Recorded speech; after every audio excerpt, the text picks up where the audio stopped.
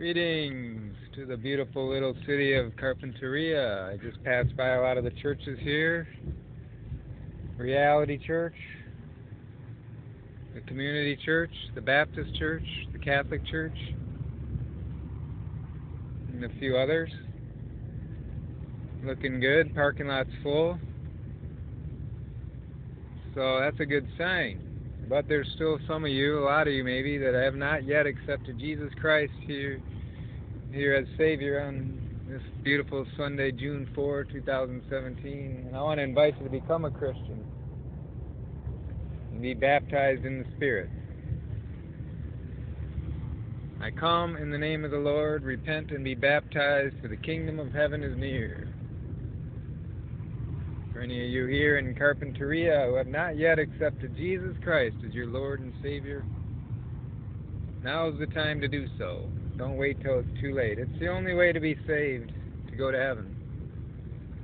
To receive the grace and mercy of Jesus Christ, you need to begin with confession of sins. Say to Jesus, I'm sorry for my sins. Thank you for dying to save me. I welcome you into my heart and commit my life to you. Can you say that? Do you believe it? Do you know you're a sinner? We're all sinners. Even after you become a Christian, you'll still be a sinner, but hopefully you'll sin less. Become a little more holy, little by little, gradually, as you grow in faith in Christ. So if you're ready to bow down to the King and say, Jesus, be the Lord of my life, then I baptize you in the name of the Father, Son, and Holy Spirit. That's a baptism in the Spirit. It's your faith that makes you Christian, and faith that keeps you Christian. The baptism is a symbol and a seal, ceremonial. So congratulations. Welcome to the body of Christ, the family of God. You're now you can now be sure where you'll go when you die. It's called heaven. That's eternal paradise with God, the Father, Son, and Holy Spirit. That's our God. One God, three persons, the Trinity God. And also in heaven you'll be there with the angels and the saints and all the fellow brothers and sisters in Christ who have died and passed onward. Yeah, you'll hear some argue about whether you go straight to heaven or purgatory, or, whether you lay in rest until the very last end time for everybody. Well, that's a theological argument. I just say you go to heaven, and you'll find out at the end time. I can't prove it, and I'm not saying it because I know it. I'm just saying that's the most simple way to sum it up for the time being. Especially when you're just trying to invite people to become Christians, you don't want to become too complicated. So, you know who else will be in heaven with you? Your family members. If they're Christian when they die.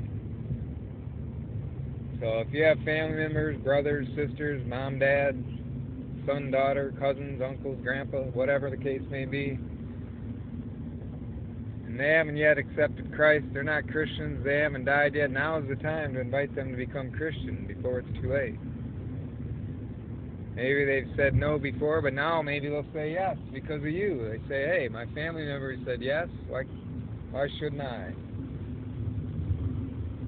But it has to be a sincere confession. You got to realize you need somebody higher than you. You can't be the Lord of your own life. We're all going to die. We all no matter how smart, strong, great, beautiful you may be, it's all for naught at the end of this world. So why not make it worth it? Most people have an inkling of that in their mind, but some people's hearts are hardened by secularism. They've turned off God, and we made it possible to do that here, and especially here in America. So beware of that. I think that's probably the effect of liberalism. Anyways, I don't want to become political, but I am more on the conservative side, moderate conservative. And so, now that you're a Christian, there's 4 things you should do as soon as possible. First, start talking to God. That's called prayer. Second, start reading the Word of God. That's the Bible. Third, start telling others about God. That's called being an evangelist. Inviting them to become Christians. Telling them about Jesus, salvation, how He died on the cross for our sins. Just like I'm doing right now. You can also baptize now that you're a Christian. You don't have to be specially trained or ordained to do that. You can baptize in the Spirit or in the water or both. You can invite others to be Christians in your own way. There's no formula, but you should have some aspect of confessing your sins and committing your life and making Jesus the Lord of your life, things like that. But you do it how you feel is right, as long as it comports in general with the Holy Bible, which is our rule book, so to say. But we don't live by, just don't do this, don't do that. We live by do this, do this.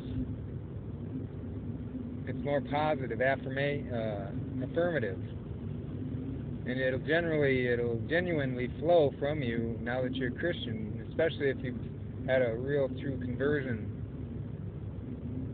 and you realize, how lucky you are, so to speak, to have been dead because of your sins, and now you're alive because Jesus set you free and forgives you. So there's an excitement, especially if you're new Christians. You're going to really feel it. You should, I hope. Not always, though. There's some who are intellectual and they're not even sure they're sinners, but they're going along with it. So it might be a gradual dawning for some people, depending on your personality.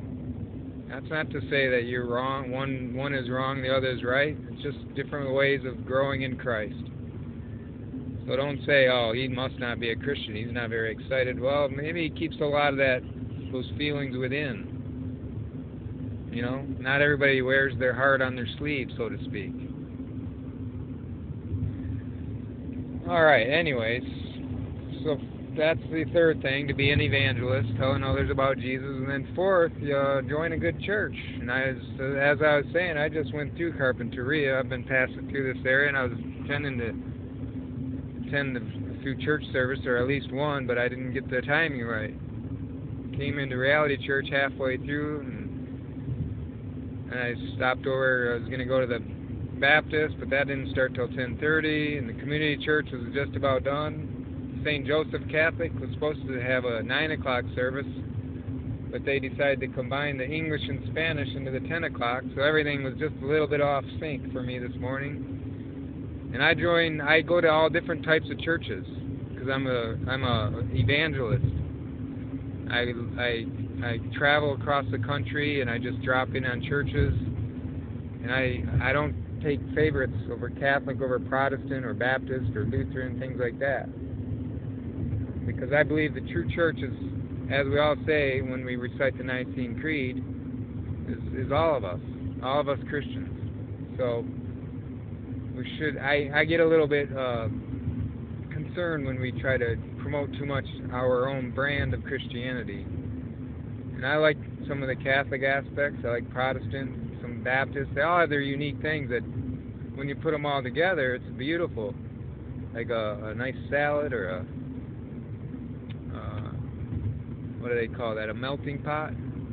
It's a good theme for the whole body of Christ. And so I do get a little concerned when I hear Catholic radio sometimes, and they're pushing too hard being Catholic rather than just being Christian, being in Christ. Anyways, that's more of an aside that I wanted to go to. But I wanted you need now as a new Christian to start attending a church. I encourage you to find one with traditional values. Or if for some reason you can't regularly attend church, at least have some good, strong Christians with whom you can fellowship on a regular basis. Study the Bible together, pray together, things like that. That's your small Christian family, your your local church or your small fellowship group, and then all the Christians worldwide. That's your big Christian family. You need both. The arm needs the eye.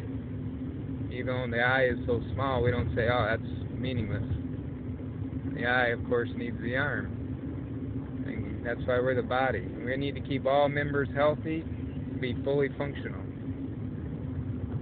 So you care about each other like the arm, like the left arm would care about the right arm. You don't say, you don't compete with the right arm. Left arm say, I'm better than the right arm. No, you don't do that. You know that. Same in the body of Christ. You should be real aware of that.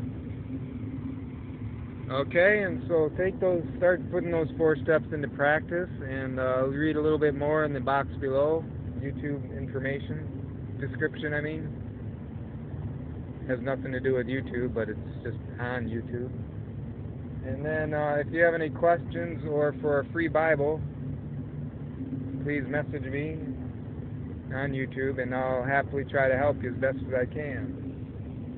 I'm an evangelist. I've studied the Bible and theology, things like that. I wouldn't call myself an expert, not like a PhD or something like that, but I can answer pretty good general questions, and by and large, I got a lot of experience with churches and studying and reading the Bible, reading theology, church history, things like that. I got a basic college degree and some seminary education, things like that. But that's not the most important thing. Let's not put the cart before the horse. What matters is being in Christ, believing in Christ, putting your faith in Christ, and growing in Christ, telling others about Christ. All right, so God be with you and bless you in Carpinteria. I'll be praying for you and ask other Christians worldwide to pray for any new Christians there.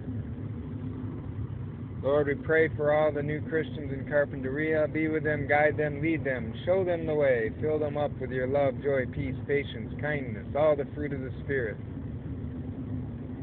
Give them the faith they need to love you and stay with you and believe in you and stay committed to you with all their heart, mind, strength, and soul. And the courage to tell others about you, to tell the gospel, the good news of you, Jesus Christ our Savior, everywhere they go. Pray this in the name of the Father, and the Son, and the Holy Spirit. Amen.